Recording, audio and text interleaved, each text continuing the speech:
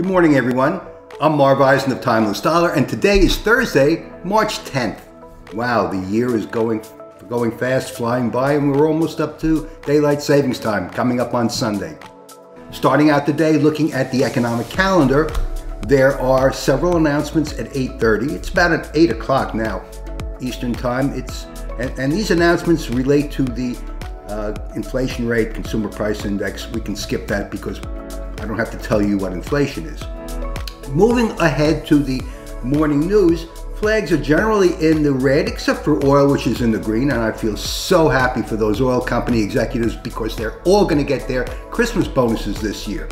And they're doing it with virtually no risk. Why? Because it costs $3 a barrel to take oil out of the ground. $3 that the market is charging $113 for at wholesale. $113 for a product that costs $3 to extract from the ground. Yes, I know they have to refine it.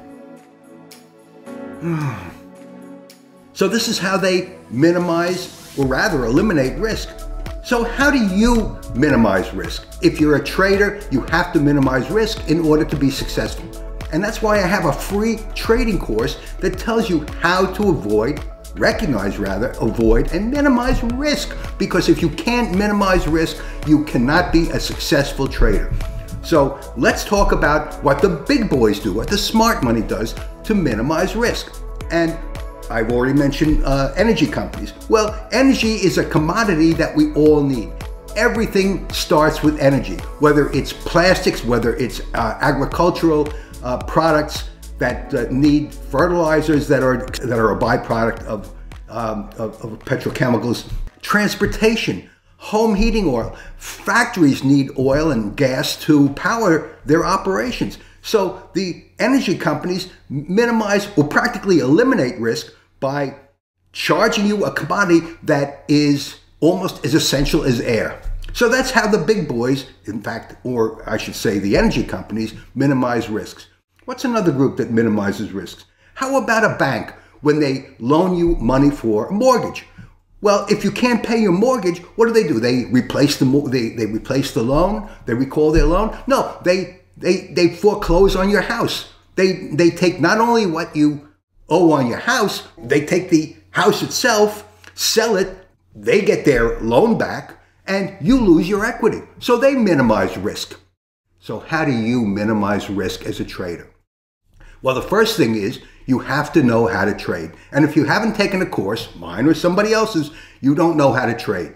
I think mine is a really terrific course. It's not expensive, so I recommend it, but take somebody else's course. But if you're trading by the seat of your pants and you think that trading looks easy because you saw a chart and it looks so easy that if you only bought here and sold there, you'd make a lot of money, I'm going to tell you something, if you don't know it already.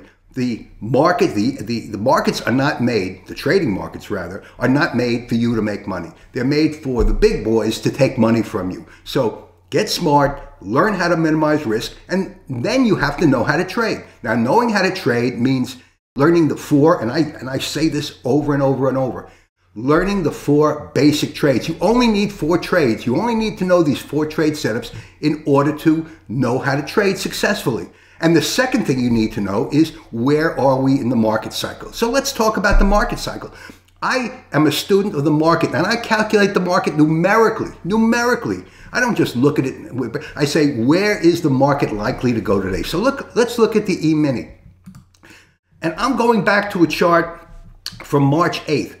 Now, this chart is a classic Taylor book method pattern, and this is the sell short day. And if you've seen my videos, you know I talk about Taylor book method because it's the basic function of how you calculate, or at least how I calculate, the breadth of the market to determine where the market is going to trade tomorrow, the next day. And I send this, I call it my trading zone report. I send this trading zone report to subscribers each and every evening after the market closes to give them a sense of where the market is likely to trade the next day.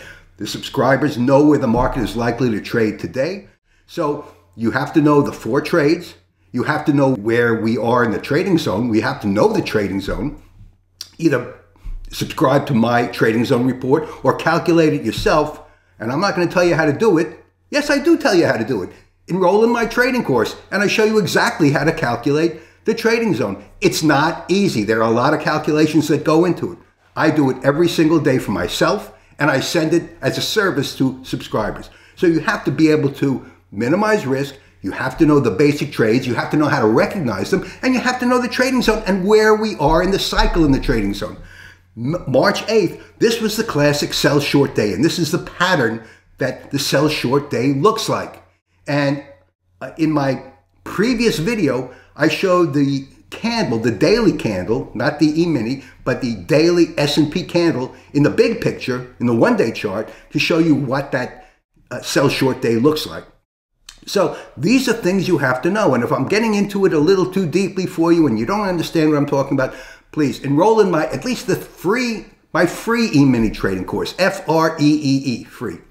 So there we are. Learn how to recognize and minimize risks. Learn where the 4 basic trades. And I say basic because these are the only trades you need to know. Know what the trading cycle is, where we are in the trading cycle, and know the trading zone report for the day. And these are the basics that you need to do in order to be a successful trader. And that's it. It's so simple. Anyway, thanks for watching.